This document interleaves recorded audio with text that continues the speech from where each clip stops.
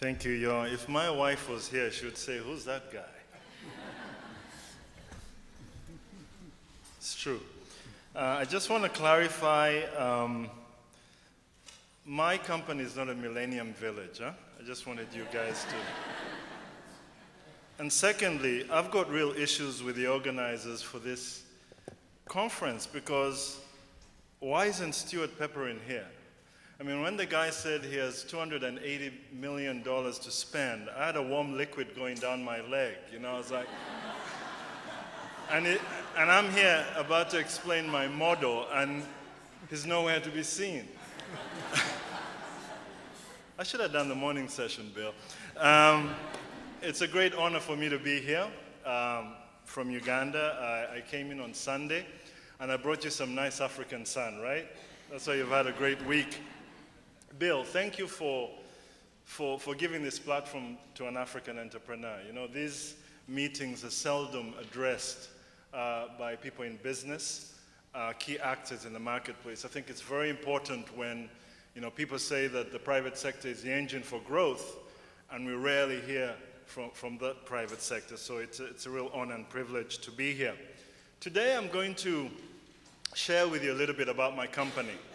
I'm going to share with you a little bit about our vision to bring coffees to the global market and to use trade as opposed to handouts to transform our farmers and their communities.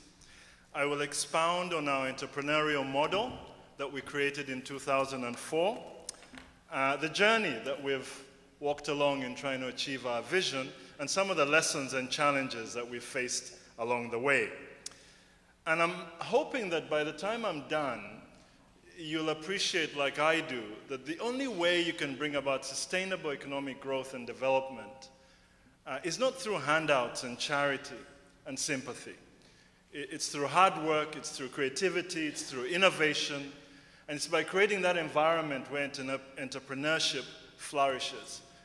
The same thing that happened in this country. So I always wonder why, when it comes to Africa, do we have a whole different set of solutions? Why is it dependent on people's sympathy, on charity, on philanthropy? You don't really hear people talking about models for entrepreneurship and models that will bring about business solutions to these big problems. So, in the beginning, I would just like to say as a background that we operate in the agriculture sector in Uganda, where over 70% of the population earn a living.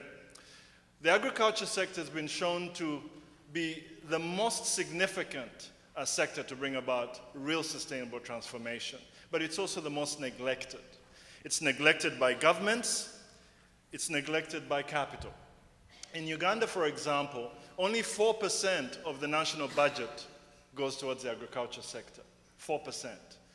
And out of the total loans that are available in the country, only 3.8% goes into the agriculture sector. And as a recent study showed by Calestis Juma, you know, the number of people who've gone hungry in the agriculture sector has grown from 150 million in 1990 to 239 million in 2010. You know, this is a sector that's teeming with entrepreneurs, it's teeming with people with creative ideas, but they don't have access to markets for their products, they don't have capital to become the engine of their growth. And yet agriculture has been proven to be 2 to 4 times more effective in reducing poverty than other sectors. The Malawian example, where in 2005, they had a national food deficit of 43%. In 2007, they had a surplus of 53%. I just want to put up a model at the back there, just to show you the kind of social entrepreneurial model that we began with in 2004. As you can see, I'll just use the microphone. Is there a microphone here so that I can turn around? If I could just have a microphone so I could speak to... In 2004, we went to Western Uganda.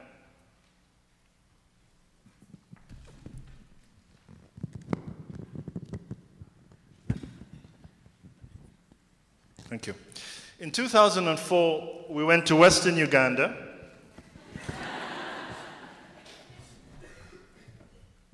In 2004, that's how I speak when I'm meeting the British supermarkets. My name is Andrew Rugasira. 2004, went to Western Uganda. And we began to build the foundation for this. Now, the first thing we identified was a rural community. And there's a slight difference with how we look at the rural community to how maybe the Millennium Village people look at the rural community.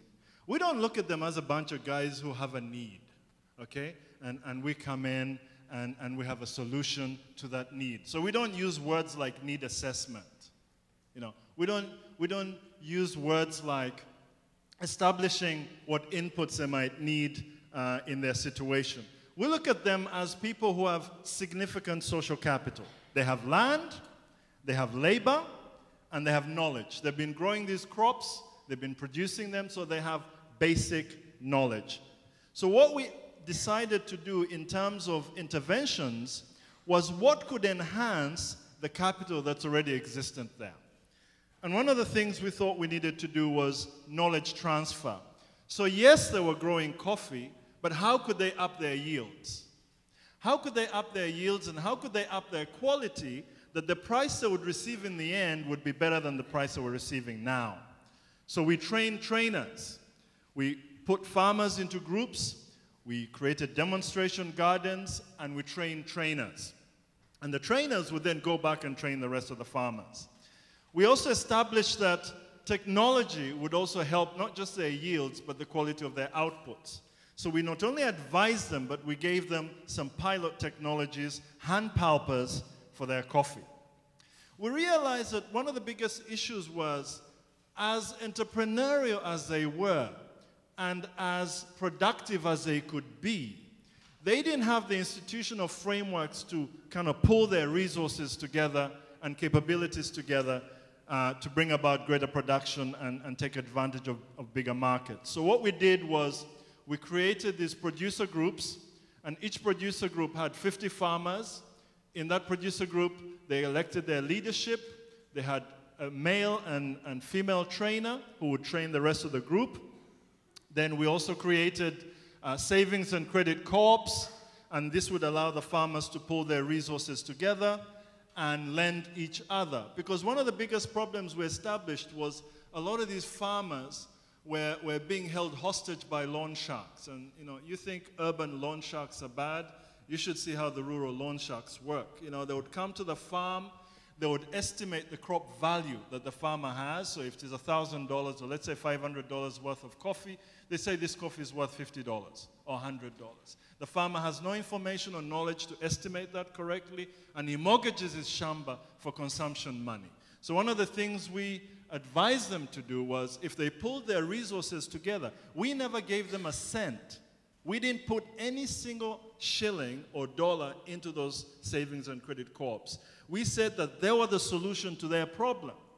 And what we encourage them to believe is that they're not only the solution to their problem, but if they pull their resources together, then as small and seemingly poor farmers, as a group, they would have serious potential. They would have capital, and they would have opportunities to create transformation in their communities. Now, when we did all this, we immediately began to see some quick and straightforward transformations. You know, one, the quality of coffee improved, the yield increased, they were interested in conservation and environmental standards, and we helped them get certification. But they did all the knowledge transfer within their own communities. They took up the training themselves with enthusiasm and passed it on to other farmers across the Rwenzori Mountains, which is where we operate. They managed the producer groups themselves, and something really extraordinary began to happen. You know, the values that we don't really hear in a lot of these development reports began to manifest. You know, entrepreneurship, business exposure, the whole issue of dignity and esteem, the pride in producing a product that they knew was going into a market and they were receiving a good price and they could put their children in school, good schools, and get good health care. That became such an important catalyst. And this is an underrated and, I think, under-debated issue, because the thing that stimulates what we found in our experience, these producer communities is not just capital, but actually the capacity and the feeling that they can actually do something for themselves. And this is what really we found was very motivational. We got better quality, we got better prices, we got financial literacy growth in the area, and also we just found improvements in the social economic situation. Now, there are several models that have been developed. A lot of you buy ethical coffees, you buy fair trade coffees, and there's several models out there that purport to bring about transformation in the communities. The one thing that America has taught many of us, the Western industrialized countries, the Southeast Asian tigers and economies, and really the North Atlantic countries that have developed, is no one is going to come and define how you should develop. Yeah. No one is going to come and offer you the models or the solutions to your problems. No one did it for you in America. No one did it for the Japanese. No one is doing it for the Chinese. And no one is going to do it for the Africans. It's a fallacy that someone can come from outside and offer a package. That's why we spend so much meetings and conferences and papers and position papers of what is working or what's not working, because these interventions are from without. What needs to happen is partnerships built on respect and dignity. Africa working with multinational partnerships, bringing about solutions to some of these intractable problems. Now, we found that the approach to the rural economy is as important as the capital that's invested. Stuart said something which really bothered me. He said, the problem we have is we don't have that many entrepreneurs.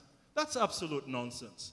Because on the other hand, we say, oh, these are farmers that live on $1 a day. I mean, how many of you guys could live on $1 a day? I mean, can you imagine the entrepreneurship and the kind of innovation and creativity it takes to live on such minimal income? It takes much more creativity than living in New York City on $1 million a year. I'm sure it does. Because, I mean, people still have needs, they still have aspirations, they have families, they have children, they have dreams. People think that the rural economy doesn't have people who dream. When we ask them, what are the things that you wish for in their focus group discussion, they say, better education for our children. They don't need schools just for the sake of schools. They need good quality schools. That's why sometimes we have challenges with free primary education in the rural areas, because people know those schools are not the best schools. They aspire for schools where they can pay school fees and get better quality education. So they shun those free schools. When you give them free health care, they say, well, that free health care doesn't work for us because sometimes the drugs are not there, sometimes the quality is expired, etc., etc. They have aspirations.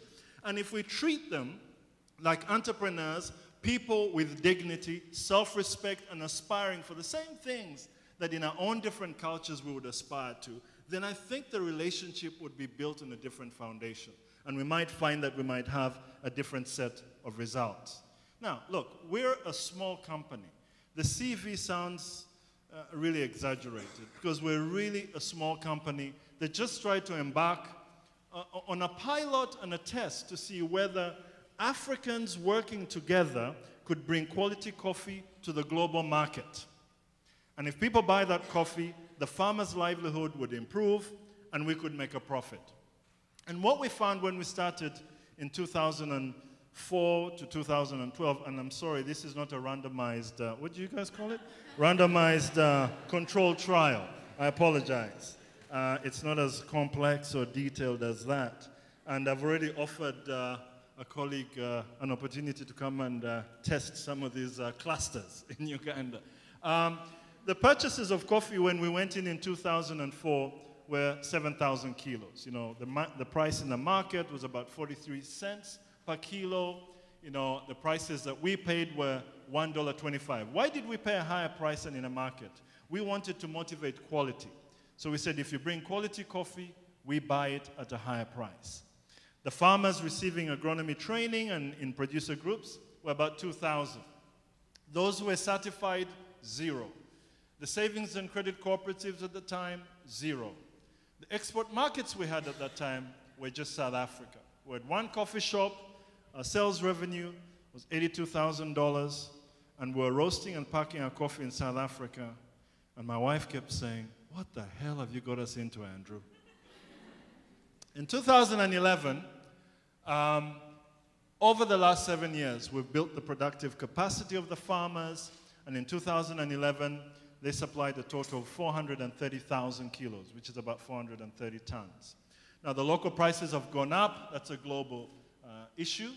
And we paid $4.25. Sorry, I'm getting granular on this because I think seldom do we have an opportunity to actually, get to the ground level of some of these entrepreneurial initiatives. So I think it's just important for us to appreciate that. Today, we have 14,000 households. 14,000 households, a turnover of $1.1 million.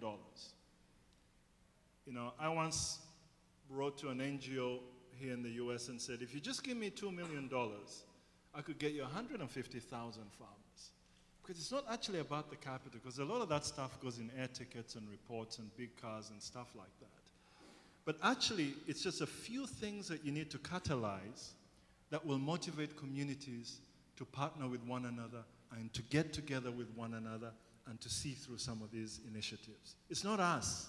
We can catalyze. It's not Good African that has gone and created 14,000 farmers. All Good African did was share the opportunity and say, you can do this. I shared my own journey as a student in England. I shared my own journey as studying economics. I shared my own journey as never seeing African products on the shelf. I shared my own journey about the difficulty of breaking into those supermarkets. But I said we could do this. And some of those things are difficult to quantify for development economists, difficult to quantify for policy people, difficult to quantify for people with charity. There's something about huge amounts of capital blinding you and making you less humble to actually listen and see what actually works on the ground. So today we roast this coffee in Uganda, and we're exporting a finished product from Uganda to the United Kingdom and to the US. Now, what are the lessons? What have we learned along the way? The one thing I learned is never to believe when the World Bank says export-led growth is a solution to African development. Bill, that is, I think, the biggest conceptual fallacy that's not built on any substance and interventions that need to happen for this to become true. It's one thing to say conceptually, export-led growth will develop these economies. It's another thing to recognize the real challenges in getting exports from Africa into the global marketplace. You have serious non-tariff barriers. It took me 14 trips with this accent and this tie. And I sit there and I speak, I don't fidget, I'm steady, I'm speaking to the buyer, I'm saying we have good coffee from Uganda. Idi Amin died a long time ago. Don't believe the last king of Scotland. But believe me, to wipe away, all that pollution, that things like the last king of Scotland and even worse, Connie 2012.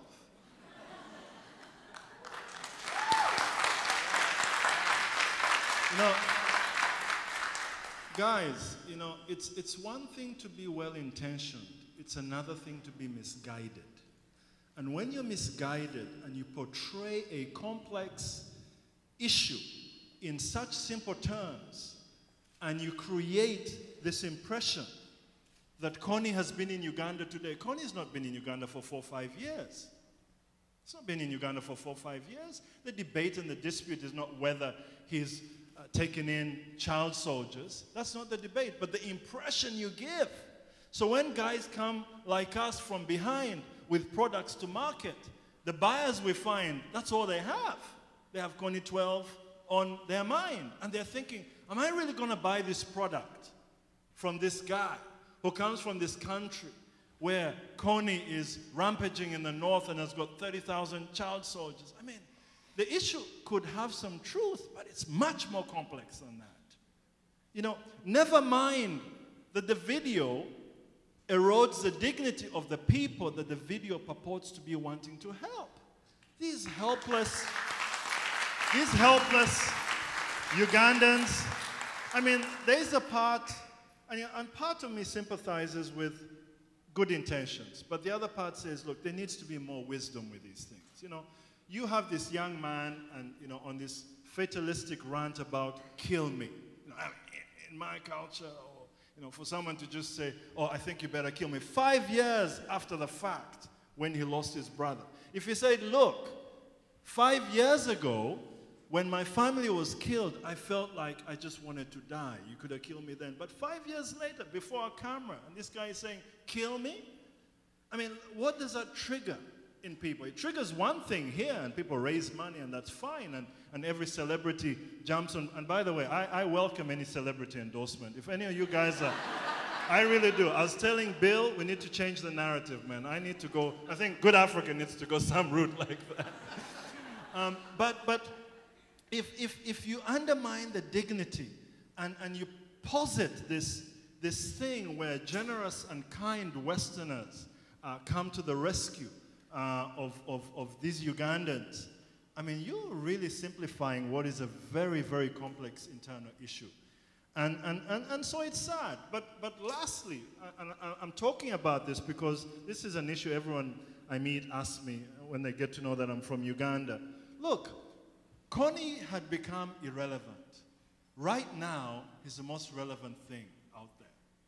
You know, for 100 million people to see this guy, he has just been elevated to the level and given publicity that he never had. So, who knows what that will do? Who knows what motivation that will give? This guy was an extinguished tyrant, you know? So, the issue of how we portray issues, the perception issues, is a very critical issue. The other issue is the issue of access to capital.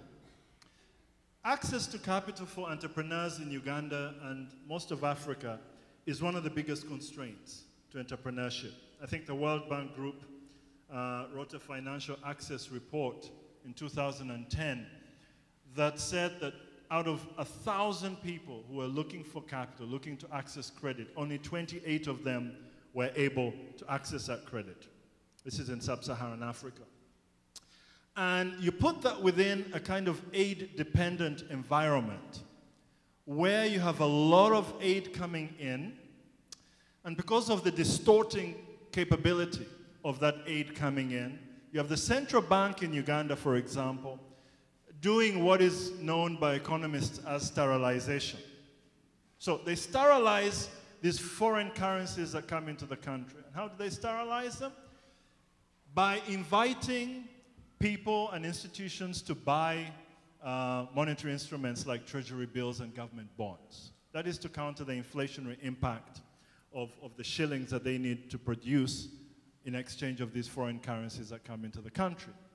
So what happens is a lot of commercial banks then buy up these government bonds, sucking out capital that would be available for the private sector. And in Uganda today, you find that 63% of these treasury bills and government bonds are owned by the commercial banks. They hold the largest portfolios of these government monetary instruments. So, I think that we have a pilot here that stands for encouragement, that stands for people renewing their faith in the private sector. The guys don't have to look like you, they don't have to be dressed like you, but they have ambitions and they have aspirations that are just similar to you. That's one thing I have found. An entrepreneur in China, in New York City, in Kampala, in the Rwenzori Mountains has the same thing. They want good education for their children, they want good education for themselves, they want good health care, they want better housing, they want better mode of transportation. They want all sorts of things that we all want. So what is the constraint that's stopping us? I think it's a mental infrastructure issue. It is an issue which allows us just to humble ourselves and say, if these guys want the same things that we want, if I'm a businessman, I want markets, I want customers. So if they want markets and they want customers, how can we facilitate that? How can we create markets? How can we create customers? How can we provide capital? if a lot of this $80 million that the Soros Foundation has put into the Millennium Villages had been put into a social entrepreneurial venture capital fund, I think we'd be talking about a whole host of different results than we've been debating this morning. And I'll just end with an example of what can happen. The US is the largest coffee market. I'm sorry, I got to end on a biased note. As a coffee producer, and this is the most important part of the speech, you know, keep this data in your mind. 400 million cups of coffee are consumed every day in the United States. 400 million cups. 150 million consumers. A $28 billion industry. If Africa, that produces 12% of the world's coffee production, gained 12% of the US market, it would equate to almost $4 billion, which is over half of US aid in financial year 2011. The key and the power is in your markets, not in your kind hearts and the handouts. That's great, you know, I'm big on charity. But I think the key to serious solutions are going to have to be based on business and are going to have to be based on trade and not aid. I thank you for listening to me.